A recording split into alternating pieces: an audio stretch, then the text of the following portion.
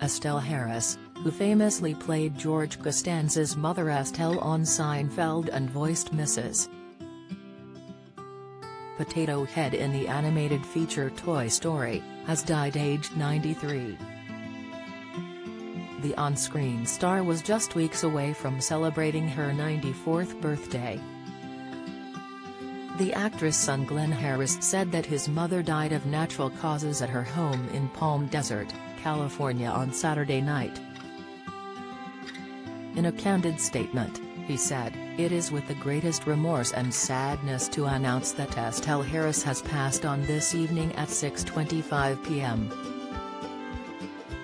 He noted that he held her before she drew her final breath.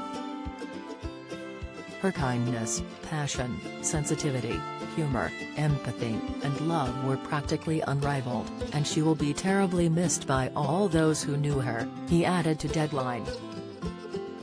Tributes have poured in for the beloved actress on social media as fans offered their condolence. Twitter user, Jimmy Ramos commented, "One of the best moms in Seinfeld, she will be missed, thank you for bringing all the laughs. May she rest in peace.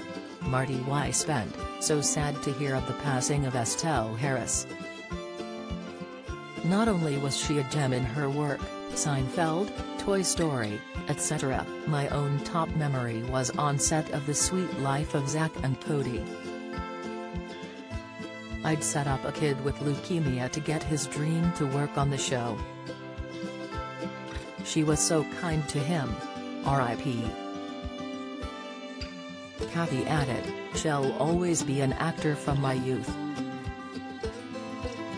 Being a Gen Xer, losing these legends hurts, since our parents introduced us to them. R.I.P. funny lady.